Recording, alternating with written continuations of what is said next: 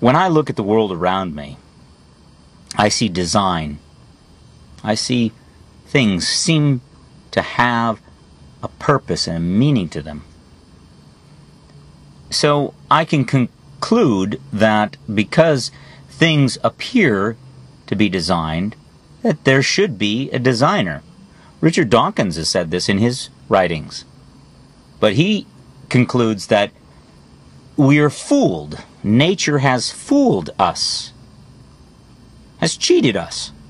Because when we look around, the world cries out, designer, designer, but evolution has lied to us. There's no designer. We're products of random chance over billions and billions and billions of years. But the truth be known, we're products of the handiwork of God.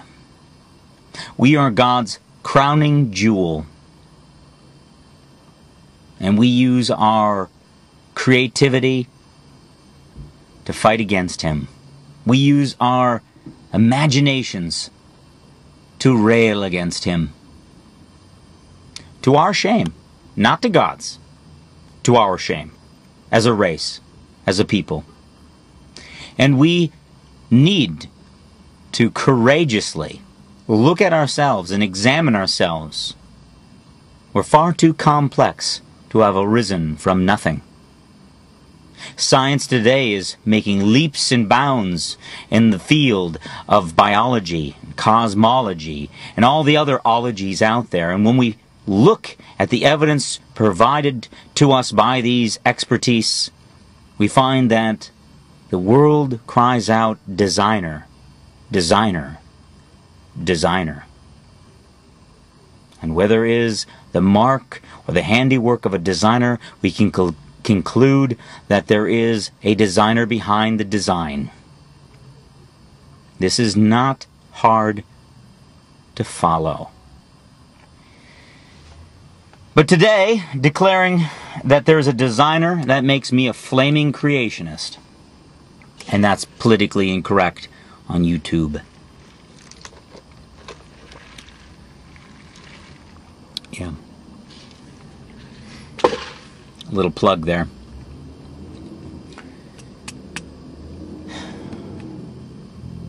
Carl Sagan had a wonderful way of presenting the Cosmos series. And in his day, he was preaching a message of wonder and awe. That we could look at the world around us in all of its complexity and all of its incredible design and say, wow, it is awesomely designed, and yet there's no designer. And feel good about it. Why is it courageous today in the atheist realm to rail against God, to fight against God? Why would that be courageous?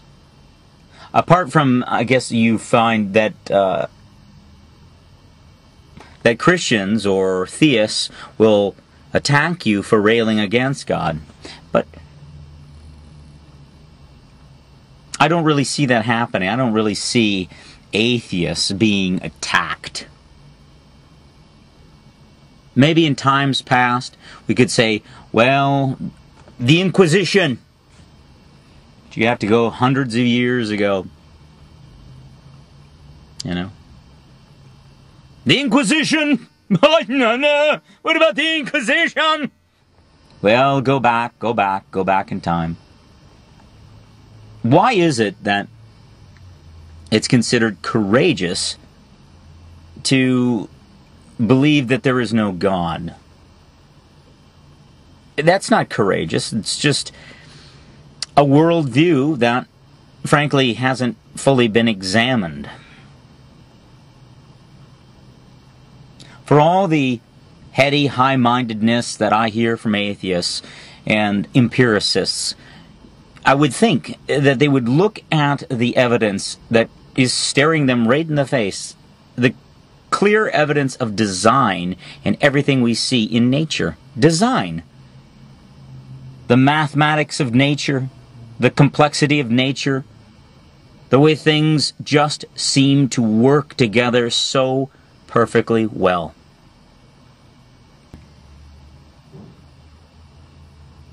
Today we're living in a world that is fallen. Give us stories that tickle our ears and make us feel all warm and cozy inside. Help us to shed the Bronze Age idea of a God. The late Carl Sagan has his mark in the atheist community.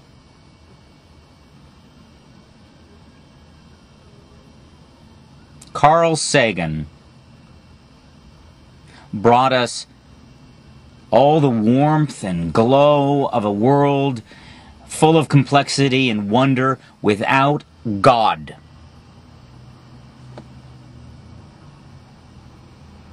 As an astrologist,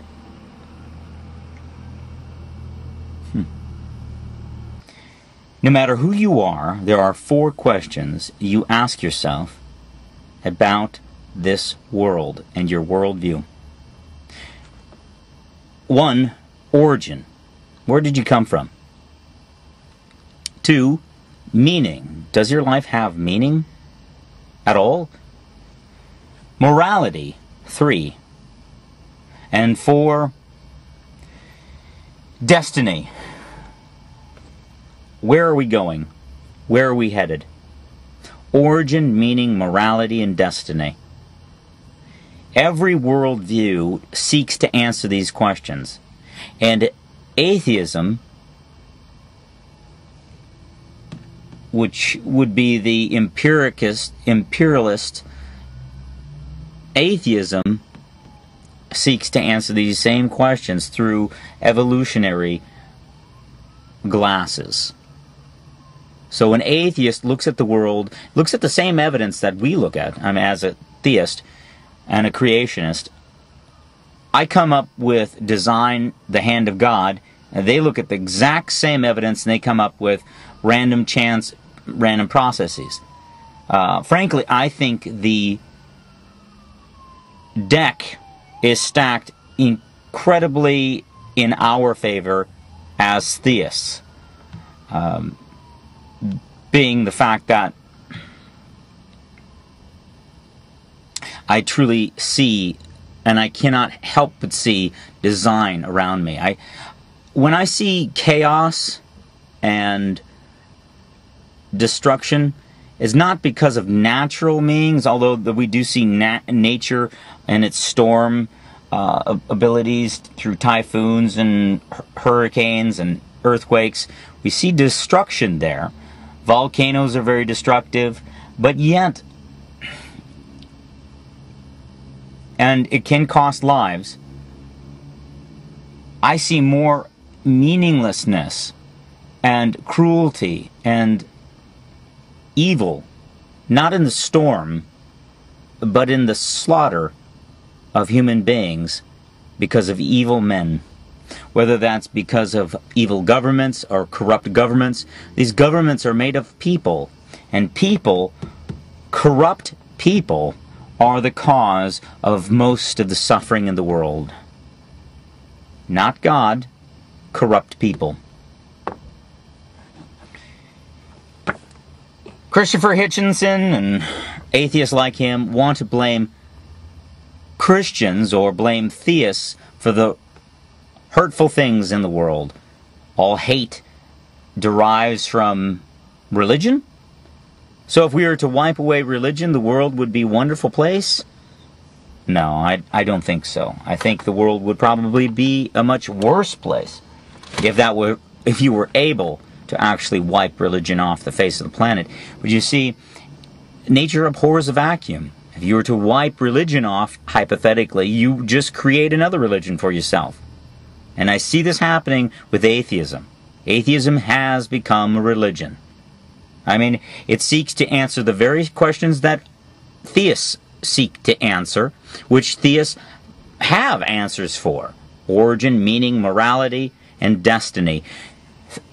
Atheists are doing the same thing, except they come up with a completely naturalistic explanation. They're eliminating God. God being eternal, the first cause, the uncaused cause, the point of singularity, God creating the world and setting it in motion, and not being the absent landlord here. He's very much in tune with what's going on and interacting with his creatures. Truth is the property of solutions that correspond to the real world. But the atheists, they won't believe unless they take their finger and thrust it into his side.